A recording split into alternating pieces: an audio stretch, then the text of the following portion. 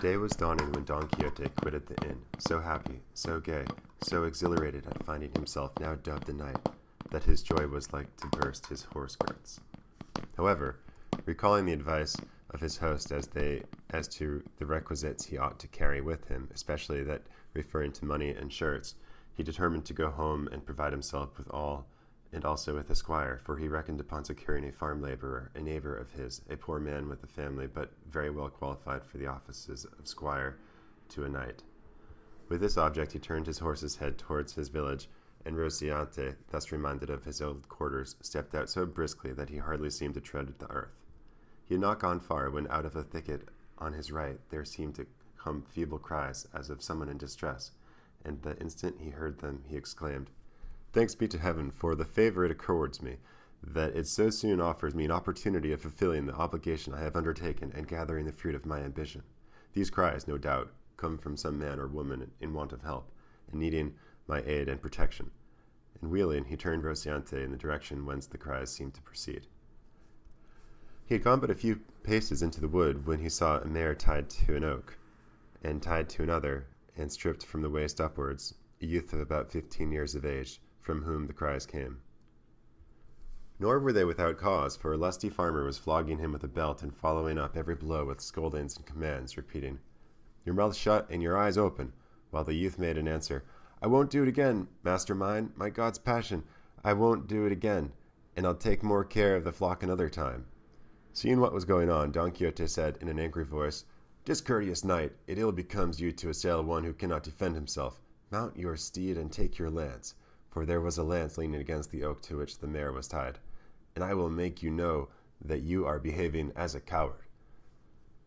The farmer, seeing before him this figure in full armor brandishing a lance over his head, gave himself up for dead, and made an answer meekly, "Sir Knight, this youth that I am chastising is my servant, employed by me to watch a flock of sheep that I have hard by, and he is so careless that I lose one every day, and when I punish him for his carelessness and knavery, he says I do it out of niggardliness, to escape paying him the wages I owe. God, and on my soul he lies." "Lies before me, base clown," said Don Quixote. "By the sun that shines on us, I have a mind to run you through with this lance. Pay him at once without another word. If not, by the God that rules us, I will make an end of you and annihilate you on the spot, releasing him instantly." The farmer hung his head, and without a word untied his servant, of whom Don Quixote asked how much his master owed him. He replied, 9 months at 7 reals a month. Don Quixote added it up, found that it came to 63 reals, and told the farmer to pay it down immediately, if he did not want to die for it. The trembling clown replied that as he lived and by the oath he had sworn, though he had not sworn any, it was not so much, for there were to be taken into account and deducted 3 pairs of shoes he had given him, and a real for 2 bloodlettings when he was sick. "All that is very well," said Don Quixote, "but let the shoes and the bloodlettings stand as set off against the blows you have given him without any cause, for if you spilled the leather of the shoes you paid for, you have damaged that of his body, and if the barber took his blood from him when he was sick, you have drawn it when he was sound, so on the score he owes you nothing. The difficulty is, Sir Knight, that I have no money here. Let Andreas come home with me, and I will pay him all, real by real." "I go with him," said the youth. "Nay, God forbid, no, Señor, not for the world, for once alone with me he would ray me like a Saint Bartholomew." "He will do nothing of the kind," said Don Quixote. "I have only to command, and he will obey me, and as he has sworn to me by the order of knighthood which he has received, I leave him free, and I guarantee the payment." "Consider what you are saying, Señor," said the youth. "This master of mine is not a knight, nor has he received any order of knighthood, for he is Juan Haldudo, the rich of Quintanar." "That matters little," replied Don Quixote. "There may be Haldulo's knights. Moreover, everyone is the son of his works." "That is true," said Andreas, "but this master of mine, of what works is he the son, when he refuses me the wages of my sweat and labor?" "I do not refuse, brother Andreas," said the farmer. "Be good enough to come along with me, and I swear by all the orders of knighthood there are in the world to pay you, as I have agreed, real by real, and perfumed." For the perfumery I excuse you, said Don Quixote. Give it to him in reals, and I shall be satisfied and see that you do as you have sworn. If not, by the same oath I swear to come back and hunt you out and punish you, and I shall find you through, though you should lie closer than a lizard. And if you desire to know who it is lays this command upon you, that you may more firmly bound to obey it, know that I am the valorous Don Quixote of La Mancha, the undoer of wrongs and injustices, and so God be with you, and keep in mind what you have promised and sworn, under those penalties that you have been already declared to you. So saying, he gave Rocinante the spur and was soon out of reach. The farmer followed him with his eyes, and when he saw that he had cleared the wood and was no longer in sight, he turned to his boy Andreas and said, Come here, my son, I want to pay you what I owe you, as that undoer of wrongs has commanded me. My oath on it, said Andreas, your worship will be well advised to obey the command of that good knight. May he live 1,000 years, for, as he is a valiant and just judge by Roque, if you do not pay me, he will come back and do as he said. My oath on it, too, said the farmer, but as I have a strong affection for you, I want to add to the debt in order to add to the payment. And seizing by the arm, he tied him up again and gave him such a flogging that he left him for dead.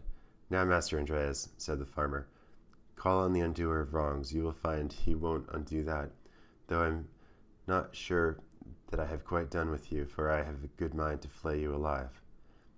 But at last he untied him and gave him leave to go look for his judge in order to put the sentence pronounced into execution.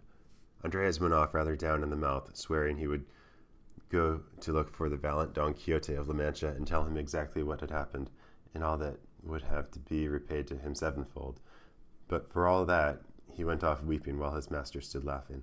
Thus did the valiant Don Quixote right that wrong, and thoroughly satisfied with what had taken place, as he considered he had made a very happy and noble beginning with his knighthood, he took the road towards his village in perfect self-content, saying in a low voice, Well mayest thou this day call thyself fortunate above all on earth, O Dulciana del Toboso, fairest of the fair, since it has fallen to thy lot to hold subject and submissive to thy full will and pleasure, a knight so renowned as is and will be Don Quixote of La Mancha, who, as all the world knows, yesterday received the order of knighthood, and hath today righted the greatest wrong and grievance that ever injustice conceived and cruelty perpetrated, who hath today plucked the rod from the hand of yonder ruthless oppressor, so wantonly lashing that tender child.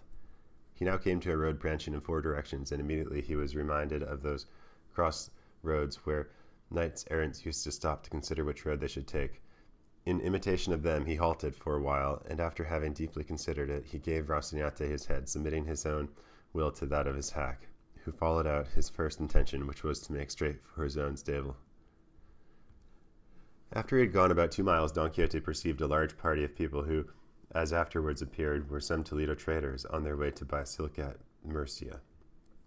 There were 6 of them coming along under their sunshades, with 4 servants mounted and 3 muleteers on foot. Scarcely had Don Quixote described them when the fancy possessed him that this must be some new adventure, and to help him to imitate as far as he could those passages he had read in his books, here seems to come one made on purpose, which he resolved to attempt. So with a lofty bearing and determination he fixed himself firmly in his stirrups, got his lance ready, brought his buckler before his breast, and planting himself in the middle of the road, stood waiting the approach of these knights errant. For such he now considered and held them to be, and when they had come near enough to see and hear, he exclaimed with a haughty gesture, All the world stand, unless all the world confess that in all the world there is no maiden fairer than the Empress of La Mancha, the peerless Dulciana del Toboso. The traders halted at the sound of this language and the sight of the strange figure that uttered it, and from both figure and language at once guessed the craze of their owner. They wished, however, to learn quietly what the object of this confession that was demanded of them, and one of them, who was rather fond of a joke and was very sharp-witted, said to him, Sir Knight, we do not know who this good lady is that you speak of. Show her to us, for if she be of such beauty as you suggest, with all our hearts and without any pressure, we will confess the truth that is on your part required of us. If I were to show her to you, replied Don Quixote, what merit would you have in confessing a truth so point is that without seeing her you must believe? Confess, affirm, swear, and defend it, else ye to do with me in battle, ill-conditioned, arrogant rabble that ye are, and come ye on one by one as the order of knighthood requires, or altogether as is the custom and vile usage of your breed. Here I do bide and await you, relying on the justice of the cause I maintain. Sir knight, replied the traitor, I entreat your worship in the name of this present company of princes, that to save us from charging our consciences with confession of a thing we have never seen or heard of, and one moreover so to the prejudice of the empress and queens of the Alcaria and Estremadura, your worship will be pleased to show us some portrait of the lady, though it be no bigger than a grain of wheat, for by the thread one gets at the ball, and in this way we shall be satisfied and easy, and you will be content and pleased. Nay, I believe we are already so far agreed with you that even though her portrait should show her blind in one eye and distilling from the other, we would nevertheless, to gratify your worship, say all in her favor that you desire. She distills nothing of the kind, vile rabble, said Don Quixote, burning with rage. Nothing of the kind, I say, only ambergris and civet in cotton. Nor is she one-eyed nor humpbacked, but straighter than a gardarama spindle.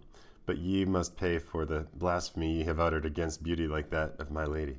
And so saying, he charged with levelled lance against the one who had spoken with such fury and fierceness that if luck had not contrived that Rocinante should stumble midway and come down, it would have gone hard with the rash traitor.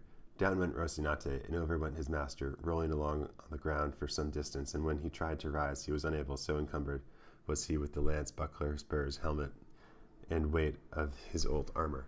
And all the while he was struggling to get up, he kept saying, Fly not, cowards and caitiffs! Stay, for not by my fault, but my horses, am I stretched here. One of the muleteers and attendants, who could not have much good nature in him, hearing the poor prostrate man blustering in his style, was unable to refrain from giving him an answer on his ribs, and coming up to him, seizing his lance, and having broken it into pieces with one of them, he began so to belabor our Don Quixote that notwithstanding, and in spite of his armor, he milled him like a measure of wheat. His masters called out not to lay on so hard and to leave him alone, but the muleteer's blood was up, and he did not care to drop the game until he had vented the rest of his wrath and gathered up the remaining fragments of the lance. He finished with the discharge upon the unhappy victim, who, all through the storm of sticks that rained on him, never ceased threatening heaven and earth and the brigands, for such they seemed to him. At last the muleteer was tired, and the traders continued their journey, taking with them matter for talk about the poor fellow who had been cudgeled. He, when he found himself alone, made another effort to rise, but if he was unable when whole and sound, how was he to rise after having been thrashed so well nigh knocked to pieces?